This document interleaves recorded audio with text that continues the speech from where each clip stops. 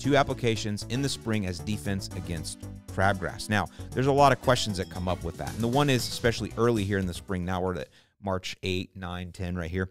And so a lot of the country, you're just now seeing your lawn, and you're just now getting out and starting your early spring cleanup in that, and your soil temperatures are starting to get close to that first milestone.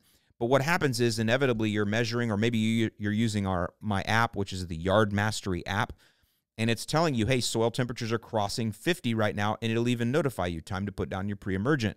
But what you're doing, because you're an astute lawn care nut, because you're somebody that's studying, because you can't wait to get out in the lawn, right? You're watching the local weather, and you realize that, well, right now it's warm. We had this warm spell. It's great. I got out in the lawn. I'm walking around and exploring and seeing what kind of things are going on. My app says my soil temperatures have risen to 50, 51. I've ordered my Prodiamine. It's gotten to me. I'm ready to throw down. But I know that this following weekend coming up, we're going to go back into a cold spell, because that happens, right? And you realize it might even get down into the 30s overnight.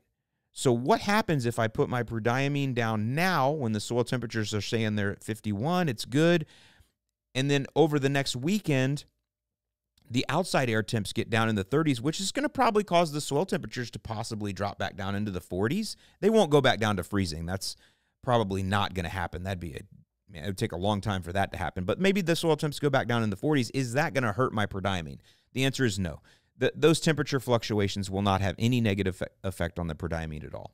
So you're good there.